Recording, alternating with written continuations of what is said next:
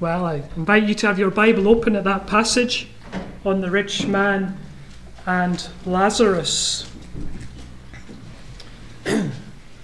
Now it's just over 20 years ago, but the summer of 1999 saw some big, important and grand weddings.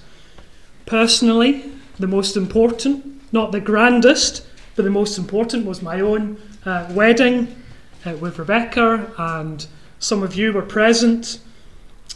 Shortly after that, the Queen's youngest son, Edward, was married, and there was a genuine royal wedding. But then came perhaps the most extravagant, the most lavish wedding of the summer, and it was the celebrity wedding of David and Victoria Beckham. At the time, a world-famous footballer marrying a pop star. Today, they're really just defined as fabulously rich celebrities.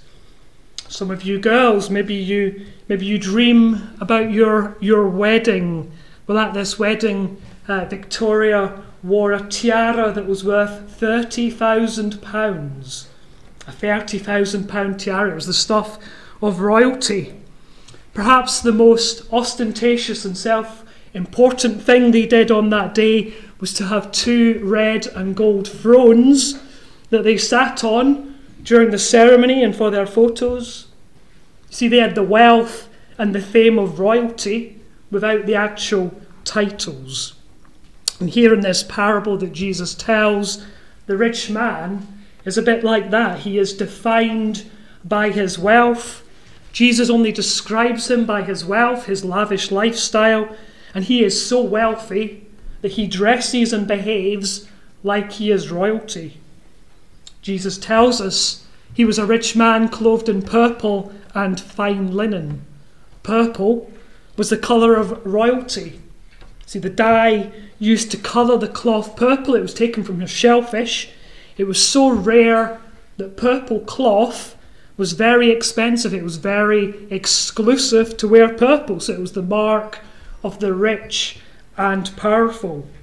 So Jesus is telling us something of how exceedingly wealthy this man is. He has the riches of a king. And the description goes on.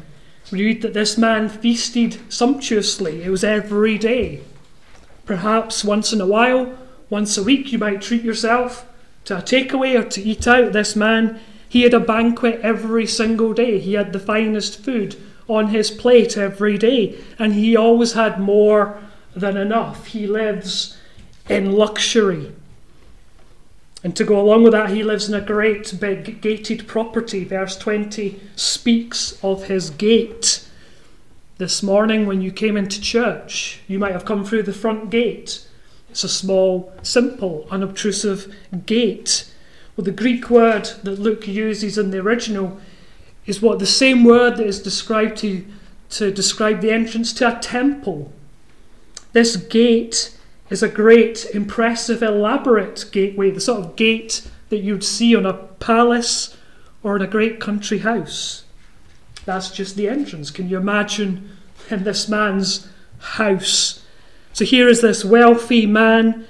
Jesus only describes him by his wealth, by his extravagant lifestyle. He's only described by those outward appearances, by the very thing that the Pharisees loved and exalted. But God knows your hearts. That's what Jesus said to the Pharisees. It's what he says to us. God looks on the inside. We're not told, are we, what this man's heart was like? What was his character like? What sort of person was he? Was he kind? Was he honest? Was he generous? Does his wealth come from being a hard-working, clever businessman? We don't know. But the parable suggests to us that this rich man is anything but kind. He's anything but generous. He's not compassionate, is he? He does nothing for the beggar at his gate. God had given him the means to help Lazarus, but he doesn't care, does he? He's entirely heartless. He's totally selfish. He only ever thinks of himself. He only ever thinks of his own pleasure. He left Lazarus to rot outside his own gate. So Jesus describes to us the rich man in verse 19. I wonder, how would Jesus describe you this morning? How would Jesus describe you this morning? Are you religious? You're here in church this morning. Does that make you religious? The Pharisees were religious. If you're a Christian, if you're a follower of Jesus Christ, how Christ-like are you? Could Jesus say, here is a man, here is a woman who is clothed in humility, clothed in meekness, in compassion, in kindness, clothed in patience, being forgiving and holy, full of joy and hope? How would Jesus describe you this morning? There was a man called Job. God describes him. He said to Satan, look at this, look at my servant Job. There is none like him on the earth, a blameless, an upright man who fears God and turns away from evil. Or would Jesus have to describe you this morning like this rich man, living for yourself, living for the things of this world, living for the pleasures of this life, someone with no heart for God? How would Jesus describe you? Can that description be changed? We need to keep listening to the lessons of this parable. The second man in the story is this poor man, a beggar. Jesus names this man in the parable. He names him Lazarus. The contrast between this poor man and the rich man, it couldn't be greater, could it? These two men are poles apart. Their social status, they couldn't be further apart. This rich man, he's at the top of the ladder. Lazarus, he's at the bottom. He couldn't get much lower, could he? He's in the gutter. He's the lowest of the low. This huge gulf exists between them. There will also be a huge gulf that exists between them in eternity. That's a very different sort of gulf. Here is Lazarus, this poor man, this beggar. Jesus tells us that he was laid. The Greek literally is he was dumped. He was dumped at the rich man's gate. He had to be carried there and put there. So he's not only poor, he's also crippled. He's not able to walk. He's crippled. He's impoverished. He's diseased. He's covered in these sores. He has these open, bleeding, weeping sores.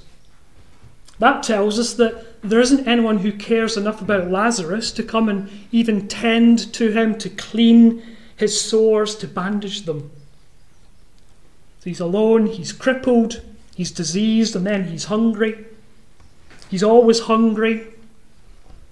Jesus tells us he longed to be fed with what fell from the rich man's table. He longed for the scraps, for the leftovers.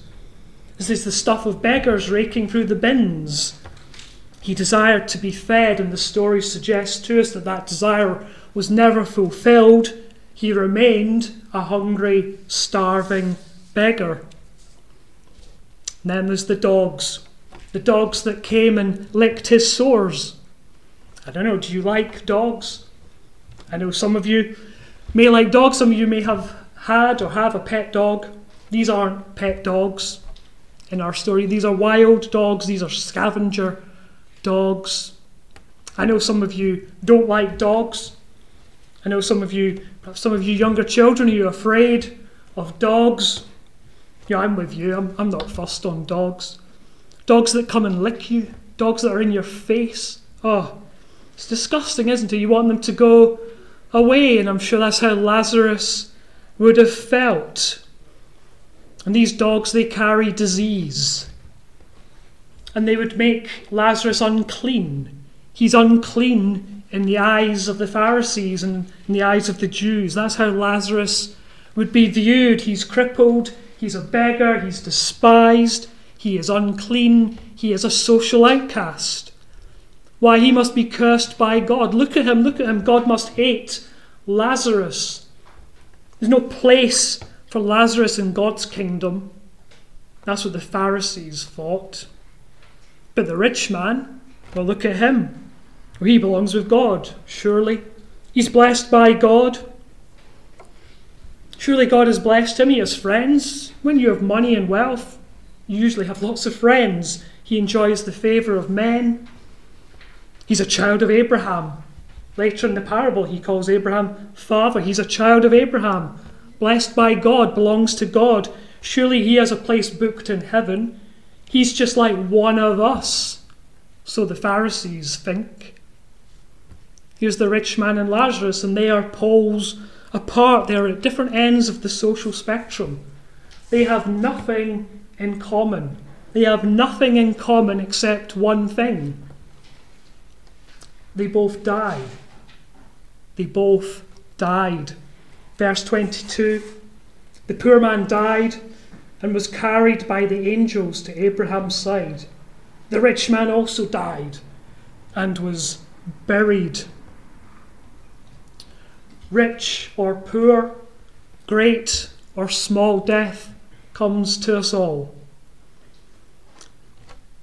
We've had, haven't we, for the past 12 months, daily deaths reported in the media, but it's not just from COVID. There's been some terrible, shocking deaths, hasn't there? Shootings, murders, disasters. There was just over 40 people just these past days crushed to death at a religious event. Daily deaths, some expected, some unexpected. It's not a shock, is it, that Lazarus dies? Here is this starving, diseased man. It's not a shock that Lazarus dies. I'm sure Lazarus would be conscious that death, or a man like Lazarus would be conscious that death was always at his door. But for the rich man, what about the rich man? Was it unexpected? Perhaps he had given death no thought. Perhaps that he thought he had years ahead of him living in luxury, living for his pleasures, spending his money. Isn't life great? And then suddenly that life is over. That life is snatched away. All the money in the world couldn't prevent his death. When I was a boy, or a younger teenager, there was a TV series here in the UK. It was called Tales of the Unexpected. These were short stories. They were written by Roald Dahl. Roald Dahl wrote Charlie and the Chocolate Factory. Well, these tales were much darker than a children's story. These were mystery stories. They were often a bit sinister. But they always had a twist at the end. There was always a twist in the tale. And this story that Jesus tells has a twist in the tale. And for the Pharisees, this is a tale of the unexpected. Here is Lazarus, this poor man, the one they despised, the one that they think is cursed by God, and he's carried by God's angels to Abraham's side. Very simply, Lazarus, when he died, went to heaven. But the rich man, the man the Pharisees esteemed, the one they considered blessed by God, the man most like them, he finds himself in hell. He finds himself in Hades. It's a tale of the unexpected. And for the Pharisees, and for you and for me, it's a warning. It's a wake-up call. Verse 15, that passage we read, you are those who justify yourselves before men. You think your religious deeds are good enough to get you to heaven, but God knows your hearts. There's a very solemn verse in the Bible, Hebrews chapter 9, verse 27. It is appointed for man to die once, and after that comes judgment. God pronounced his judgment on the rich man and Lazarus, and it's not what the Pharisees expected. It is appointed for man to die once, and after that comes judgment. And one day it will be your turn. One day it will be your turn to die. And do you have any assurance? Do you have any certainty of where you will go when you die? Have you given any thought to eternity and where you will spend it? Now, do stay with me, keep listening. This story is for you. This gospel message is one of hope and assurance. In telling this story, Jesus is teaching us that there is life after death. Death is not the end. Death is only the end of your earthly life. All of us will pass into eternity, and all of us will spend eternity either in hell or in heaven. This story teaches that heaven and hell are very real places. They are real places. Now, it's true, isn't it? Most people, they like the idea of heaven. If there is a heaven, I hope I'll be there. Or, I'm quite a good person. I've tried to live a good life. I'm sure that will qualify me for a place in heaven. People talk like that, don't they? People think like that. Maybe that describes you this morning, never given any real thought to how you get to heaven. And then there is hell. It's very unpopular, isn't it, to speak of hell, to speak about hell as a real place. People don't want to think about hell. They don't want to think about its possibility. They don't want to think about its reality. And men and women, they will do away with hell. There's no such place. When you die, that's it. You cease to exist. You just evaporate into nothing. There is no such place. That was the lie of Satan. That was the lie of the devil, the lie to Adam and Eve at the very beginning of creation. You will not surely die. There is no place of eternal death. No, you'll be like God. There'll be no separation from God. You'll become like God. That was the lie of Satan, and that deception continues to today. Don't be deceived by the lies of Satan. Some people will accept hell, but then they joke about it. Don't they? People will make light of hell. They'll make fun of hell. They say, I'll see you in hell. Or they'll think that hell is going to be some great party for all the wicked. They make light of hell. But what is the rich man's testimony of hell? Jesus has this rich man tell us what hell is like. And he tells us it's a place of torment. He tells us it's a place of anguish. It's a place of unrelenting suffering. There is suffering that is never eased. There is suffering that is never relieved. And it's also a place of no escape. There is no way back. And it's a place so terrible, so awful that you must warn others about it. Jesus has this man tell us, testify to us of what hell is like. Now we're going to look and consider this rich man in hell, but first let's look at Lazarus. Just some thoughts on Lazarus. Lazarus isn't the main character in the story. That's the rich man. Lazarus is silent, isn't he? Lazarus never speaks. But Jesus gives him a name. He doesn't give the rich man a name, but the beggar, he names Lazarus. Now, Lazarus would be a common name. We're not to confuse him with Lazarus, the brother of Mary and Martha. He was a real historical Lazarus. You have to remember this is a parable. This is a made-up story that Jesus is telling to teach truth. But he names the poor man in the parable Lazarus, and that's very appropriate. The Hebrew form of the name Lazarus means the one who God helps. And Lazarus certainly receives the wonderful help of God. Lazarus is named, why? Because he's known by God. Because he's known in heaven. He is welcomed into heaven. In John chapter 10, Jesus is speaking of the Good Shepherd. Jesus is the Good Shepherd, and Jesus says the sheep hear his voice, and he calls his own sheep by name and leads them out.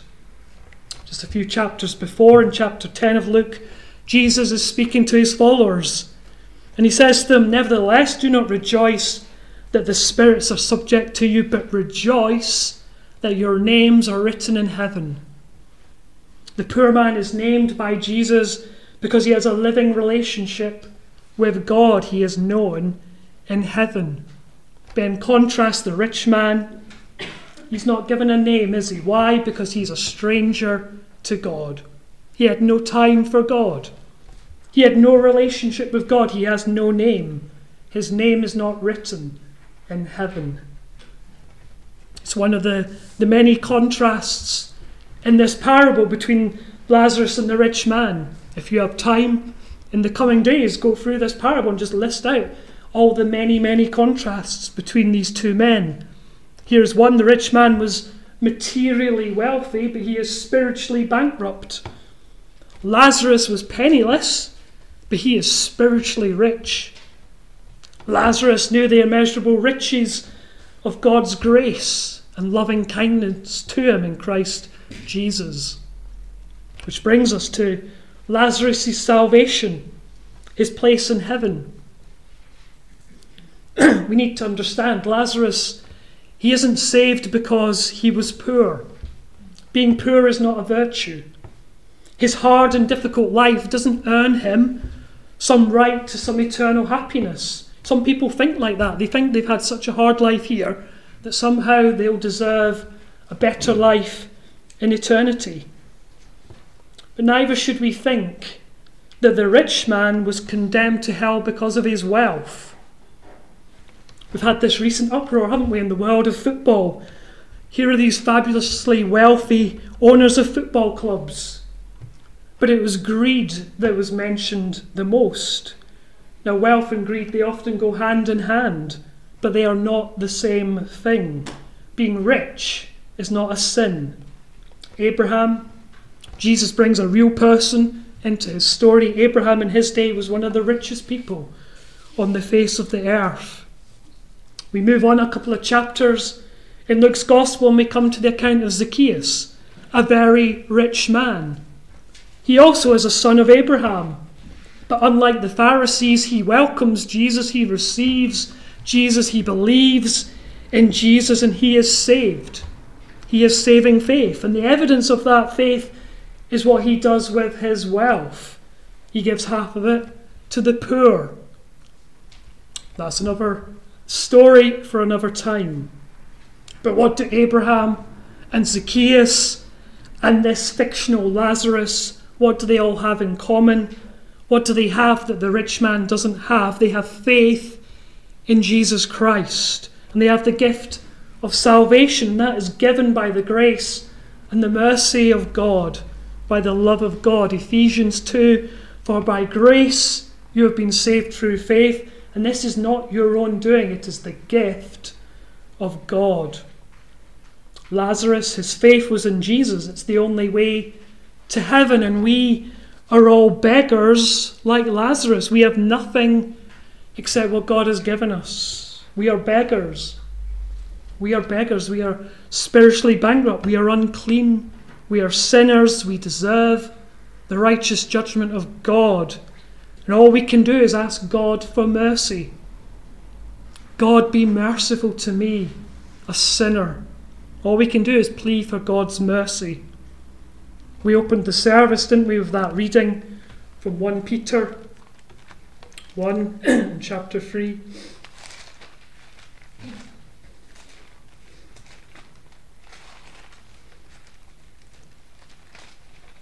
Blessed be the God and Father of our Lord Jesus Christ.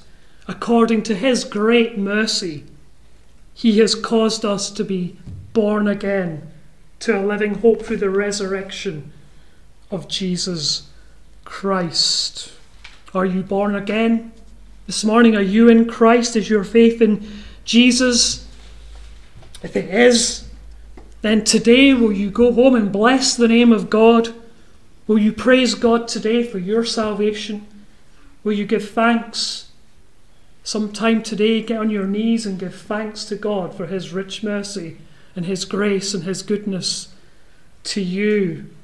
And remember this, your place in heaven is secured because Jesus Christ suffered hell for you. Think of Jesus on the cross in your place, suffering the anguish and the agonies of hell that we read of here, being forsaken by God, bearing the fiery wrath of God's judgment, bearing your sin that you might be forgiven and that you might have eternal life in him. You have a place in glory. There is a place in glory for you when you trust in Jesus. But remember what it cost the Lord Jesus. Lazarus dies. He's carried by the angels to Abraham's side. If you asked a Pharisee where Abraham was, they would reply in heaven. If you asked a Pharisee where the place of honour was, it was to be by Abraham's side. And that's where we find Lazarus. This description of Lazarus being carried by the angels, it's a parable. Jesus is using figurative language, but it speaks, doesn't it, of the care of the soul. God takes care of our souls. It's a comfort for us as Christians. It's a comfort for believers. If you've lost a loved one to death who was a believer, a fellow Christian, this speaks, doesn't it, of God's care for their souls. We need to turn our focus to the rich man then. And we have this imaginary conversation that takes place between the rich man in hell and Abraham in heaven. I just remind you, this is a parable. This is not literal. There is no seeing from heaven into hell. There's no communicating between heaven and hell. This conversation is imaginary, but what it teaches us is very real and very important. Abraham is used as the mouthpiece of God. It's very clever on the part of Jesus. Abraham is the father of the nation. The Pharisees, the Jews, they worship the God of Abraham. They're always telling Jesus, we are the offspring of Abraham. We are Abraham's children. So Jesus has Abraham preaching to them in this parable. Verse 23, the rich man finds himself in hell, in the place of torment, in a place of anguish, in a place of eternal suffering. And through this story we find some awful truths about hell and of the men and women who are found there. Firstly, hell is a place of punishment. It is not remedial. It's not designed to change people for the better.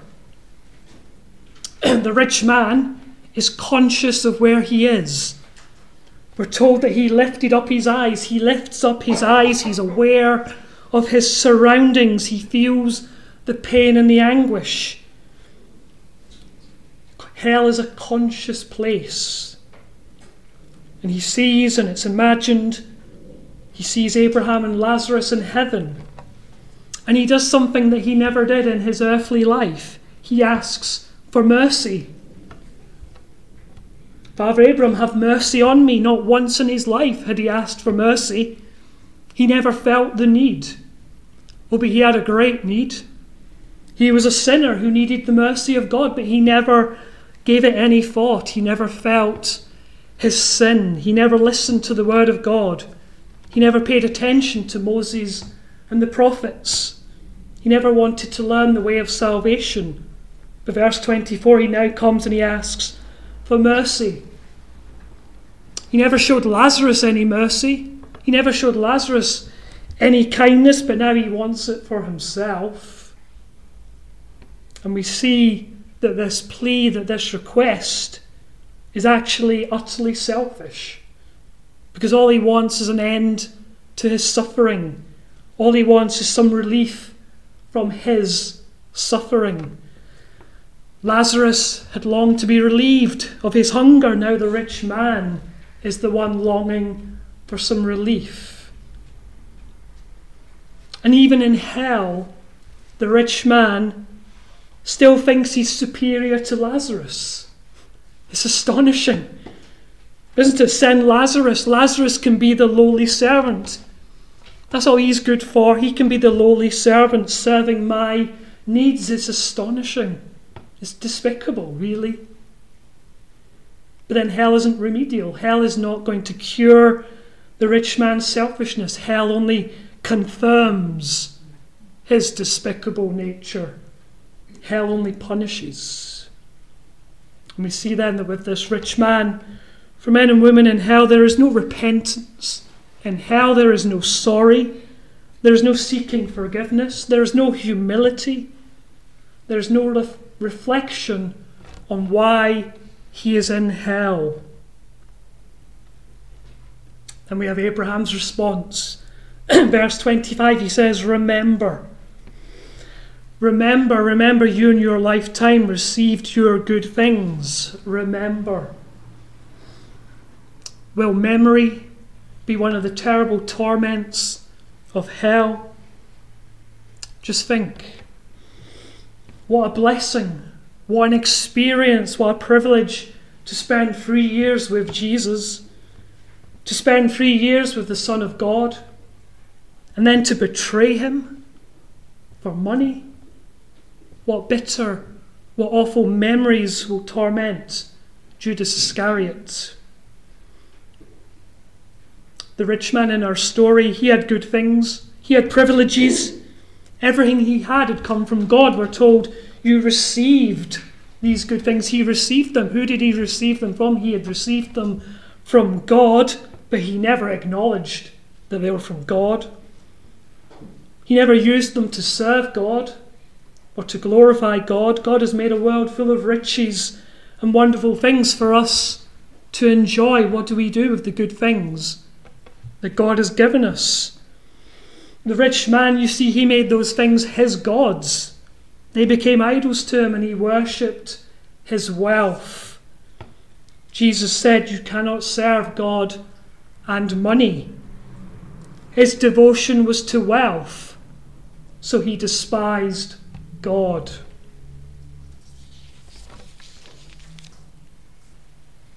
And then the second part of Abraham's response, we have the finality of hell. Abraham says there is a great chasm that has been fixed.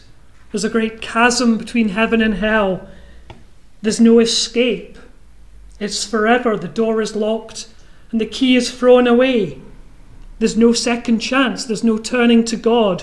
Once you're in hell, you can never get to heaven. And no one in heaven can ever go to hell. You didn't want to give up sin in this life. You wouldn't give up sin in this life, then you live with the consequences of your sin in the next life.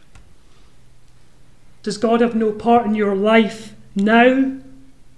Then you will have no part of God then. Once you're in hell, it will be too late. It will be too late to do anything about it.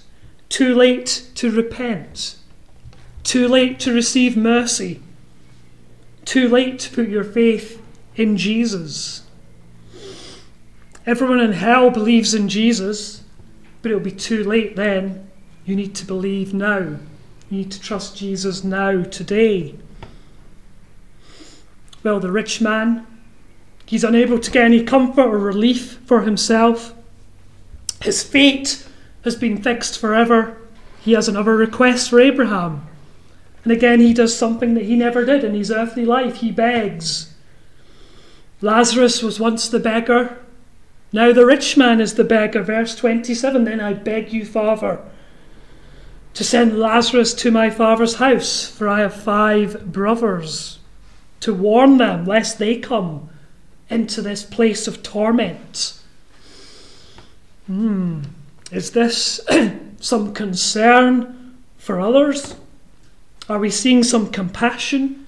Is this some love for his family? I don't think so. I don't believe that's the case. I don't believe this is love or compassion. There is no love in hell. There is no compassion for men in hell. There's not even one tiny drop of love or compassion in hell. No, I believe this request is simply to spare himself even more torment. He doesn't want his brothers there. He doesn't want their blood on his hands. He doesn't want to have their souls on his conscience. They're only going to add to his torments. They're going to blame him. We followed you. Big brother, we wanted to be like you. You were our example, and look where it's got us. He doesn't want them there because they will only add to his torment. Send Lazarus to warn them. And Abraham's answer, they have Moses and the prophets. Let them hear them. They have the word of God. But they would not listen. Would they pay any attention to the Bible? Would they pay any attention to the Word of God?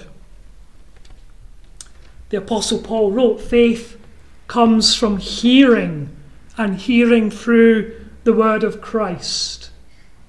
They have Moses and the prophets, let them hear them. Everything you need to know to escape hell and to get to heaven is found in the Bible. But the rich man says, no, you're wrong. No, the Bible is not enough. Even from hell, the rich man says, you're wrong, God. You're wrong. You need more than just the gospel and the word of God. He says, no, but if someone goes to them from the dead, then they will repent. Then they will believe. These Pharisees, they were always asking for signs. They're always asking Jesus for a sign from heaven.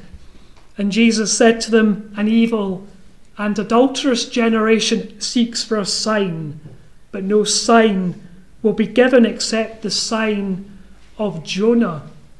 Jonah went to Nineveh and preached repentance, and the men of Nineveh repented. No, but if someone goes to them from the dead, then they will repent. The trouble is, for the Pharisees, that happened and it didn't make a difference. It didn't make a difference. Verse 31, Abraham says, if they do not hear Moses and the prophets, neither will they be convinced should someone rise from the dead. And there's so much truth in that. Jesus brings true prophecy into this made-up parable. Someone did rise from the dead. Shortly after Jesus told this parable, a different Lazarus, the real historical Lazarus, and we have the account in John's Gospel, Lazarus had fallen ill, and he died and he was buried, and Jesus came to the tomb. And Jesus calls him out of the tomb, and he brings Lazarus back to life. And when the Pharisees find out, when they are told, do they believe? Do they believe in Jesus? No. From that day on, they made plans to put him to death. They gave orders that if anyone knew where Jesus was, to let them know so that they might arrest Jesus. Betrayed, arrested, put on trial, sentenced, crucified, buried, resurrected. The Lord Jesus rose from the dead. The Lord Jesus himself came back from the dead. Did they believe in him then? No. Did they repent then? No. Instead, they covered it up. They paid off the guards at the tomb. They tell people that his disciples came and stole his body. They suppressed the truth. They condemned themselves. And they didn't heed the warning of this parable. Don't be like them. For the rich man in hell, it was too late. But it's not too late for you. Life is short. Life is so very short. That little boy, that boy in the children's talk, is 40 years ago. 40 years ago. Where does 40 years go? Life is short, but eternity is forever. Life is short, eternity is forever. The time to act is now. If the rich man had listened to the prophets, what might he have heard? Will you listen? Jeremiah 29, thus says the Lord, you will seek me and find me when you seek me with all your heart. Isaiah 45, turn to me and be saved, all the ends of the earth, for I am God and there is no other. Joel 2, and it shall come to pass that everyone who calls on the name of the Lord shall be saved. Let me close with this. When I was a young teenager, some of you here are young teenagers, I was just getting into rock music. My older sister had a cassette tape. Some of you have probably never seen a cassette tape. Who'd have thought that one day you'd listen to music on your phone? I had a cassette tape, and it was a tape of a new, young Irish band from Dublin called U2. Well, U2 have gone on to be one of the biggest best-selling bands in the world. They've released 67 singles. Their first ever single was called Out of Control. Out of Control. What was it that was out of control? Was it them? Was this about them? Was this about crazy, wild, young punk rockers out of control? No, it was nothing of the sort. This was about an 18-year-old songwriter and his dawning realization that there were two things in his life that were outside of his control. Two things that he had no control over, no say in. Two things: his birth and his death. The song begins with his birth, but the song ends with these lines: "One day I'll die. The choice will not be mine. Will it be too late? You can't tempt fate. One day you will die, and one day you will enter into eternity, and you will go to one of only two places, to heaven or to hell. But where you go is not out of control. Where you go is not out of your control. You have a choice. Where you go depends on the choices and the decisions that you make here and now in this life. What will you do with your sin? Will you cling to it? Will you love it? Will you let it rule you? Will you let it enslave you? Will you let it bring you down to hell? Or will you turn away from sin? Will you repent of your sin? Will you seek God? Will you cry for mercy and ask for his forgiveness? What will you do with the gospel message? God offers sinful people eternal life. It's an offer. Christ died for sinners. Christ died that you might be forgiven, that you might go to heaven saved by his precious blood. What will you do with the Lord Jesus Christ? Will you reject him, or will you receive him as your Saviour? Will you not today take him as your Saviour? They have Moses and the prophets, let them hear them. You have the gospel. And these things are written so that you might believe that Jesus is the Christ, the Son of God, and that by believing you may have life in his name. Let's pray.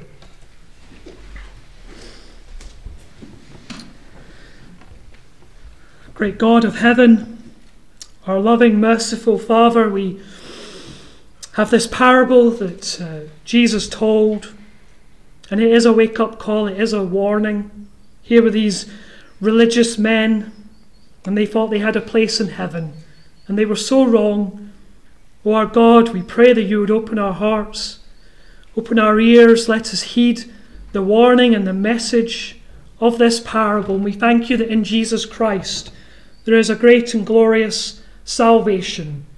We pray, Lord, that this day we might respond to this message, that we might praise and thank you for your mercy to us, or that you might show mercy to those who are lost. Lord, grant that gift of faith to any here who do not believe.